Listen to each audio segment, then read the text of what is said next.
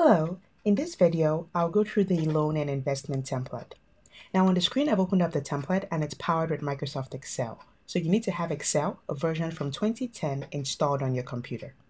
Now once you open up the document, you arrive at the dashboard, and this holds 3 thumbnails to navigate to the 3 major sections of the template. We have the customer section, where you add your customers, both loan and investment customers. The transaction section, where you enter loan and investment transactions. And the report section, which enables you to view multiple automatically generated reports. Now in this video, I'm going to go through all the sections, starting with the first, which is the customer section. Now to open any particular section, you simply click. So notice as I click on the button, customer, it takes us to that section of the template. So now you notice that we're in the loan customer information section. Now all sections in this template have an identical formatting. In the upper left-hand corner, we have the section title, and this tells the user at any point in time the section you're on. So notice it says loan customer information, so you know this is where you document all of your loan customers. Now as requested, the customer section has been split into 2 parts. The first part, which is currently opened up on the screen, where you enter your loan customers, and the second part, which I'm going to cover shortly, where you enter your investment customers. Now to the right of the label here, we have 3 buttons: to add a new customer, to delete an existing customer, and to navigate to the investment customer section. Above the 3 buttons, we have our navigation pane, and this has several labels to navigate to a particular section of the template. So each label is a button. So for instance, if I click on dashboard, you notice it takes us back to the dashboard where we initially started. Recall I then clicked on customer. So each label represents a button to navigate to a particular section of the template. Below the 3 buttons here, we have our data table, and this is where all loan customers will be listed. At the top, you notice we have column headers. These are the attributes you're expected to supply per customer. Now to add a new customer, you simply click on the Add Customer button at the top, and this pops up the Excel form. Now Excel forms simply provide a simple way to store data to this table here. So you notice that the column headers that I referenced earlier on are equally listed on the form as labels. The user simply has to supply values to the white portion of the form. So first, you indicate the customer's first name. Now to move to the next field, which is the last name field, you can either click with your mouse, or you can conveniently make use of the Tab key. So the Tab key provides a faster way to navigate from your current field to the next field for data entry. Next, you enter the birth date. Now by default, Excel is going to enter today's date just to show you the format. You can now even modify the day, the month, and the year. Next, you enter the phone number, the email address, the physical address, the organization, referral, the bank and the account number, the gender, the marital status, the account officer, the means of identification, the employment status, the job title, the employer, the business address, and lastly, the next of kin. Now, once you're done applying all the values, before you click the enter button, simply go through to be sure you didn't make any mistake. So here I notice I spelled random wrong, so I can correct that before I store the customer. So simply go through all the values. Now, once you verify that every attribute is correct, you then go ahead and click enter to store this customer. And once I click enter, it tells me customer has been added. Once I click OK, it's going to list the customer on the first row. So the full name is made up of the first and the last name you supplied. The customer ID is made up of the first 3 characters of the first and last name, and then the year of birth. And you notice the other fields that I supplied as I scroll to the right. So that's how you add customers to the loan customer section. To add a new customer, you simply repeat the process. You click add new, it pops up the form, and then you supply all the values. Now, not all the fields are mandatory. Okay, so it's possible that as when you're entering the customer, you might not know their email address or their employment status, so you can leave those fields blank. The only mandatory fields are the first 4 fields, which is the first name, the last name, the birth date, and the phone number. Now, if I don't enter anything and I click enter, you notice that Excel is going to highlight those rows or those fields in red, telling me that I must supply the first and last name, the birth date, and the phone number. Now, the last thing I'm going to point out is the birth date. Now, the birth date, first, you can't enter a future date, as you can't enter, for instance, 2019. It's going to tell you invalid date. So you have to enter either a past date or today's date. So you notice if I change that, it accepts it. Secondly, the format of the date depends on the settings on your computer. So mine is day, month, year. So I enter the 2 digits of the day, 2 digits of the month, and then the 4 digits of the year. If you enter this format and it doesn't work, simply flip it around and then enter the month, day, year. So it's either of the two. Okay, so that depends on the format on your computer. And so I'm just going to enter a second customer. This is going to be John. This is going to be Williams. You notice as I'm supplying the values, the red alert disappears there. And I'm just going to enter the birth dates. Let's assume this person was born on the 1st of February 1983. And lastly, I enter the phone number. So once I'm done entering the 4 mandatory fields, I can click enter and it's going to accept it. So those are the only 4 fields you need to enter as at today. In the future, you can always double click on the field and supply the values once you have it. So now we've added 2 customers. Now to delete a particular customer, it's very easy. All you need to do is to click on the customer's name. Now any cell you click on is going to have a border around it. So you notice I clicked on the phone number, it has a border. The email, it has a border. So to delete any customer, you simply need to click on that customer's full name, so John Williams. Once you do, you click on delete. You're going to get a confirmation message asking if you want to delete this customer. It's equally going to tell you the name, which is John Williams. So if you do, you click yes. If you don't, you click no. So I'm going to go ahead and click yes, and you notice that that row is going to be deleted. So that's how you add new customers and you delete existing customers. Next, we move to the investment customer section, just to demonstrate how to add that by clicking on it. Now this section works exactly the same as the loan section. At the top, we have the title, which tells you this is where you document investment customers. We have our 3 buttons here and our data table. To add a new customer, you click new customer and you supply all the values. It works the same way. So I'm just going to go ahead and add only 1 customer. And I'm going to add only the mandatory field so I don't waste so much time. And the phone number. But you can go ahead and supply other values too. Once you click enter, it's going to store that investment customer. So it works exactly the same as the loan customer section. The first row is populated with what we supplied.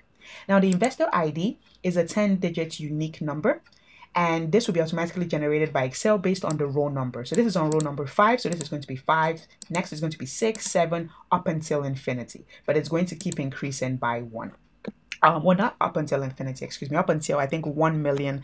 The template can, I think, support up to, I think a bit over, 1 million rows. I don't know the exact number, but that should be sufficient. Next, to go back to the customer section, you simply click on the loan customer, and it takes us back to that section. So next, we move to the expense section of the template. To open it up, you simply click on the label expense, and that takes us to the expense section of the template. Now, the expense section supports tracking all of your business expenses. You notice it has the same formatting. In the upper left-hand corner, we have the title that tells you this is where you document all business expenses. To the right, we have 2 buttons, to add a new business expense and to delete an existing expense. Above this, we have our navigation pane, and below the 2 buttons, we have our data table where all expenses will be listed. Now, to add a new expense, you simply click on the Add Expense button at the top, and this pops up an Excel form. First, you indicate the expense date. I'm going to backdate to January. Next, you select the expense category. Now, this holds a drop-down list with several options, and later on in the video, I'm going to show you how you can update these values to better suit your business. I'm going to select the first, and under expense detail, you're going to supply additional details pertaining to this expense transaction. I'm going to enter something very random.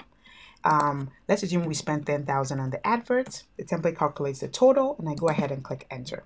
So now I've supplied my first business expense. So you notice the first row is populated with the values that I supplied. To add another expense, you repeat, add expense, enter the expense date. I'm just going to enter random dates. Ignore the validity of the data. This is more for demonstration purposes, just to show you the functionality. I'm going to make this my rents. So let's assume my February, office space. And let's assume I pay, I don't know, 300,000. Once I'm done, I click enter, and it's going to store that transaction to my table. So notice now we have 2 expenses. Now to delete any expense, very simple. You simply click on the expense date, click on delete, And the template is going to ask if you want to delete this rent. If you do, you click yes. If you don't, you click no. So that's how you add business expenses to the expense section. So next we move to the loan section of the template. Now to open that up, you simply click on loans and it takes us to that section of the template. So this is where you enter all loan transactions. So you notice the label at the top says loan information. Now to the right of this, we have 4 buttons: to add a new loan, to add payment when received from customer, to add a default fee, and to delete an existing loan. At the top, we have the navigation pane, and below the buttons, we have our data table where all loan transactions will be listed. Now to add a new loan, you simply click on the add loan button and it pops up a form. First, you enter the loan date. Now this is important. This is the start date because the template is going to start counting from this date. So I'm going to backdate to May. I'm going to enter the customer's name. Now this is going to list all customers in our loan customer section. So you can either click or start typing and the template will autofill. So let's assume that Rose Random borrows 100,000 for a period of 3 months with a 10% monthly interest. Now once you enter the interest amount and you tab away, the template will automatically calculate the interest amount for the entire 3 months and the monthly payment expected. Now let's do the math. The principal is 100,000. There's a 10% interest, meaning that every month the customer is supposed to pay an additional 10%, 10,000 as interest. For a period of 3 months, that's 10 times 3, which gives us 30,000. And the monthly payment is obtained by adding the principal plus the interest, which is 130,000, divided by the duration, which gives us a bit over 43,000. This would enter a generic referral and a generic account. Now, for all demonstrations in the video, please kindly ignore the validity of the data. The data might not make practical sense. I'm just entering values to demonstrate the functionality of the template. So once you're done, you simply click on enter and it's going to store this loan to our database. So you notice the first row is populated with the values that I supplied. We have the loan date. The loan ID is automatically generated. It's made up of the month, the year, and 3 unique digits. The month is 5, which is for May. The year is 2018, and the digits we have 005, which is unique. The next loan ID is going to be the month, the year, and 006, and so on. Next tells us the transaction type. So this can take 3 types. We have loans, we have payments, and we have default fees. And then we have all the other attributes that I supplied. And the next formula generated field is the status column. Now, as explained in the template plan, the status column supports 4 options. We have active. Active simply means that the loan period is not over. We have closed, which means that the customer clears the loan, 130,000, on or before the end date plus 4 days grace. We have closed late, that's if the customer clears this amount after the close dates. And then lastly, we have default, which means that the loan hasn't been cleared, but the end date is over. And kindly refer to the template plan for additional details. Now we have the payments column. This is where all payments will be listed. And if I scroll to the right, the end date is also automatically calculated. Recall the loan starts on the 13th of May. We specified it's a 3-month period. So we have the May, the next starts from June, July, and it ends on the 17th of August 2018. So the 4 days grace period has been automatically added. Now, if the customer doesn't clear this loan as at this date, the status would change to either default or closed late. Then we have other columns to the right. So that's pretty much how you add loan transactions. Now let's assume that this customer makes part payments. So you make use of the payments button. You simply click on add payments. You enter the date you receive the amount. So let's say that's the 20th of May. Next, you select the loan ID. Now once you do, the template will automatically return the customer's name, the balance, which in this case is 130,000, and the expected monthly payment. So here I'm going to enter the amount the customer pays. I'll be 43,333.34. Now, because of the infinite decimal places here, it's always good to round it up so that the template can easily do the math. And then brief details. So this can be May payment. And once you're done entering the payment details, you simply click on enter, and the template is going to document that transaction. So you notice the second row is populated, the dates, the ID, which is the same. This is a payment as opposed to the first, which was a loan. This is the customer. And if I scroll to the payments column, we should see that this is the amount. So that's how the template works.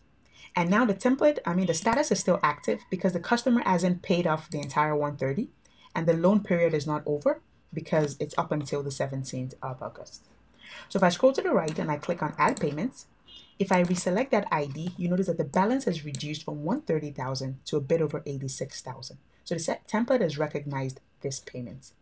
Now, just for demonstration purposes, as I said, ignore the validity of this. Let's assume the next day the customer clears the loan. So the customer pays the $86,666.66. And since this is an infinite decimal, I'm going to make that 67 so that it doesn't leave any cents. And I'm going to enter details, so this will just be balance paid. So once I've entered all the values, I simply click on enter. And we have our third row there. If I scroll to the right, you notice that now the status has automatically updated to closed because the template recognized that the payment is equal to or above the principal plus interest. So that's how the status column works. It will automatically update based on information you enter. Now, just to demonstrate how the status column works, what I'm going to do is I'm going to delete the payments we just added by clicking on the dates, clicking on delete, clicking on yes, and I'm going to add a default fee. So let's assume that the customer doesn't pay in the month of June. So I simply click on add default. I enter the date, so this is June. I select the loan ID, and once you do, the template will automatically list the customer's name, the loan amounts, the monthly expected payments, the duration, and the balance expected. So here, based on your formulas, you can calculate whatever the charge is based on information here. And let's assume that the charge is, just for demonstration purposes, $4,000. And the reason, I'll just say default June 2018. Once you click enter, it's going to store that transaction. And there we go. So this is default. So these are the three types we can have. So we can have loan, we can have payments, and we can have default. So this is the amount that the customer is expected to pay, which is $4,000 based on the default.